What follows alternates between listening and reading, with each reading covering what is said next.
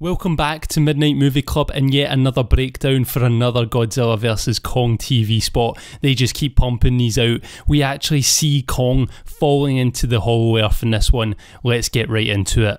So the first of the new footage that we see is this new shot of Kong sitting on the aircraft carrier as the missiles are launched at an approaching Godzilla.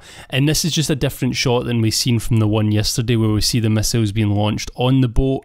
It's just an absolutely epic shot. I'm loving the look of this sequence and can't wait to see it in its entirety.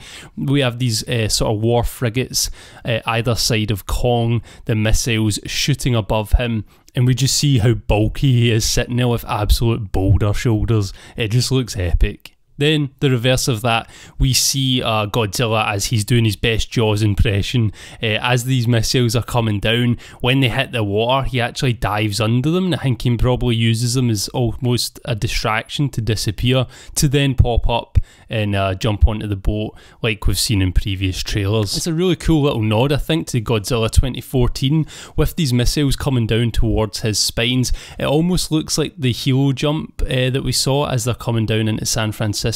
I don't know if that's intentional, but it just kind of reminded me of it. We then see all of these helicopters appearing, and then holy shit, we see even more as they are all helping carry the load of Kong. And if you look down in the right hand corner, I don't know if it's an iceberg or a Monarch base. It looks like it could be a base. Maybe that's where they were holding Kong in that fake sort of simulated Skull Island, and now they're transporting him, taking him to the hollow earth. I think this is what this could be. He's getting taken away from the snow area. We did see him looking at Gia in this cold area before. I'm pretty sure it's Antarctica.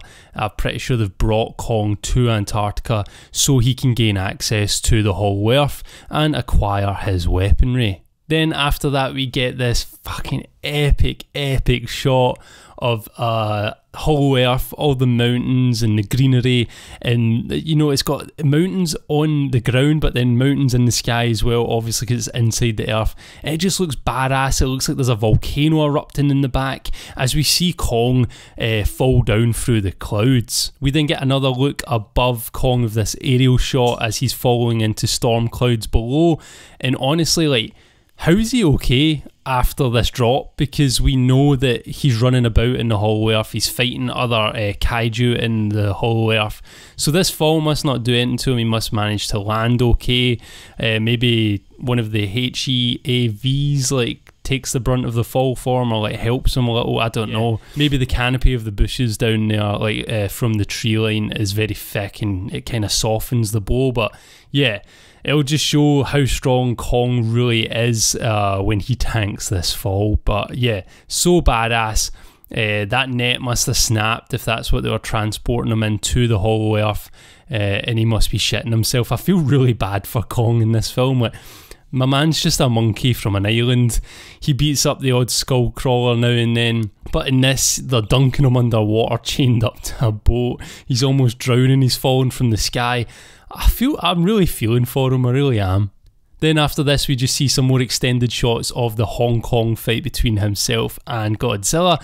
As Godzilla's shooting his atomic breath up into the air, we just see more of Kong traversing the Hong Kong skyline, jumping off buildings as if they're trees. It's just really cool. Once again, the lighting from the neon of Hong Kong and from the glow of the atomic breath from Godzilla is just badass.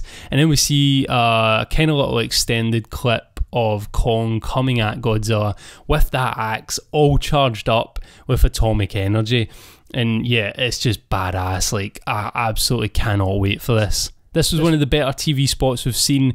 Let's hope that they don't show us too much more, but yeah, let me know what you made of it in the comment section down below. If you enjoyed this, like, and if you are new here, subscribe. Thank you very much for watching, and good night.